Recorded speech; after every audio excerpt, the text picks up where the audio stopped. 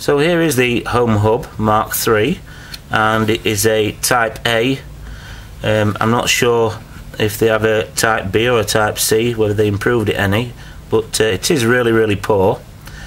But before I actually start taking this to pieces to have a look inside and see how we can modify it, I'm really thinking that this shape at the front here really lends itself to be a bipod antenna. So I'm kind of thinking to have a directional bipod antenna at the front here, and possibly a dipole antenna coming out from the side, so we get some omnidirectional from the dipole, and we can have some directional connectivity with the biquad. And if there is enough room inside for a biquad, it will make it quite a powerful antenna at the front, and we shouldn't have any problems directing that into the house to get a solid internet connection. So before we actually mod the router, I thought it'd be a good idea to have a look to see how powerful it is to start off with. I'm just using the Wi-Fi card that's built into my laptop. I haven't got an alpha card connected, and it's really poor. So far at the moment it's hovering around very low 2%, 4%. The highest it's been is 10%, which is nowhere near good enough to connect to. So we'll use this as a baseline, and we'll have a look, see how good it is after we've modded the antennas. So to take this sub to pieces, it's really quite easy. That front comes off, and there's a couple of rubber feet here. I've taken the rubbers off, and there's a couple of Phillips screws. I'll just remove them, and then we'll pop this front off. So once you remove those two screws, it's just some clips on the sides holding it in place. Once you get one side off, it comes away quite easily. And I haven't taken the actual PCB of the router out yet, but I can already see we've got PCB antennas here, which is probably why it's so weak. So as soon as we take it out of the casing, we can see straight away we've got two PCB antennas, one here, and we've got a couple of test points here. Now, one thing that we will have to do to modify this to put a proper antenna in is actually get rid of these resistors that are here and here, and those resistors need to be removed. What they actually do is a similar job to a loading coil, and they allow the PCB antennas, although they're a lot shorter than a standard antenna, they will allow them to stay resonant at 2.4 gigahertz because of the resistors. It works in much the same way, not as good, but it's how manufacturers get around this and put the PCB antennas in to save costs. So what I'm going to do is remove these two test points here, and hopefully we can completely bypass these resistors without having to remove them. And of course here is the Afros chipset, and it's covered by a can there, so we can also use that can as our ground plane, and we can just see the actual driven element part of the tracers coming out into these test points here and here. So I've gone ahead and removed the can so we can see the actual tracks coming from these two chips here which control the antennas, and I've removed the actual test point here, which has done the job of severing this track from the actual ground plane, because the PCB antennas are like a closed loop, and if you check continuity with the shield here with the antenna here, you get a buzzing sound, which means they actually join together. So removing, should I say, that test point there has severed this track, and this track is no longer connected to the ground plane on the PCB. So this small resistor here, we normally will have to remove that, but it's so small. What I'm going to do is I'm going to put a solder blob over the top of it to stop the resistor from working. So it'll also give us a nice solder point that we can solder to, and I'm going to go ahead and remove this test point here as well, and the resistor that you can see there, I'm going to put a solder blob over the top of that, so it will disable it, and then we can solder directly onto those two solder blobs. And I've found out that this is the trace because basically I get my continuity meter and put it on the edge of that resistor there. It goes all the way back into this chip here, and same with that one, goes back into that chip there. And to actually remove these test pads, it's a lot easier to actually just use some side cutters here, just gently rock it backwards and forwards, let friction break those legs, and it'll just pop off. So I've just done this one, and sod's law, the actual resistor just came away sticking to the end of my soldering iron, so no harm there. I've just tinned up just there so we can attach some coax to it later. So I'm guessing that this second one will most likely come away as well, but we'll see.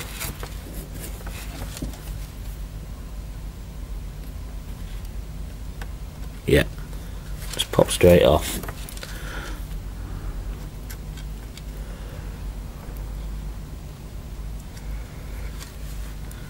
So there, gives us something to actual solder onto. And of course these this is really small components we're dealing with here, and this is probably the hardest part of this modification. So the coax I'm going to be using for this is the type of coax you get inside a laptop. Now this coax isn't particularly shielded. What it does, it actually relies on the tight weave of the outer copper to act as a shield for the inner driven element part of this coax. So although you get some really nice flexibility, your offset is that it's not as well shielded, but hopefully, because we're going to keep the runs really short, it shouldn't affect us in any real way. But for actually soldering it onto these solder points that I've created, what I'm going to do is I'm going to do that last, because we always run the risk of snapping them off while moving things around. So what I'm going to do first is create a dipole antenna to give us some omnidirectional coverage, and then I'm going to create a bicod antenna. So just make a simple dipole antenna, a 25mm length of tubing which I've got from one of those telescopic antennas, and I've just cleaned it up at the edges and try and clean it up a little bit inside as well, because I'm going to be tinning that to get some solder in there. And once I've tinned it up, just feed it over the top of the coax, and the outer coax here I'm going to just push all that down into here and then flood solder so we've got a nice connection. And then this is our ground plane part of the antenna, and this will be our driven element part of the antenna. So essentially this little antenna is virtually finished. I mean, if we just trim the driven element here sticking out at the top down to 25mm, we have got a simple dipole. But I want a little bit more range from this dipole antenna, so we're going to actually construct a driven element using a loading coil, and I'm going to actually solder that onto this. Now if you want to know about these and how to make these kind of simple dipole antennas, check out my video on simple dipole antennas, and I'll put a link in the description. So essentially that's our extended range dipole antenna finished. So I'm now going to move on to the bicod part of this build. So I've made the element for the bicod antenna, and I'll put a couple of links below to bicod antennas that I've built in the past, so you know exactly what I've done here. But I've connected the coax cable up directly, and the center element of the coax I've soldered on to this point here, and then the shield part of the coax to this point here, and then you get a closed loop antenna. And the bicod antenna is a really powerful directional antenna. So I've also had to bend this slightly as well in order to fit it into place here. It's going to sit on the front here, and hopefully it won't block any of the lights from illuminating the controls there. And I've just had to Dremel out here in order to fit it in, so it fits quite snugly. So I've fixed the bicod to the front of the router, and I've just epoxied the edges down to hold them in place. And as far as the coax is concerned, I've soldered the ground on to here, and the driven element, the center part of the coax, onto there. And if I flip it over, you can see the driven element has still got its plastic sleeve on, so it's isolating it from this, which is going to be soldered to the reflector, which is the ground. And the reflector, it's just a piece of this copper tape, and I've just trimmed it down to fit in this space here. And what I'm going to do is, if I feed the coax through, I'm going to bring this here through that hole and then solder it down onto the copper tape here.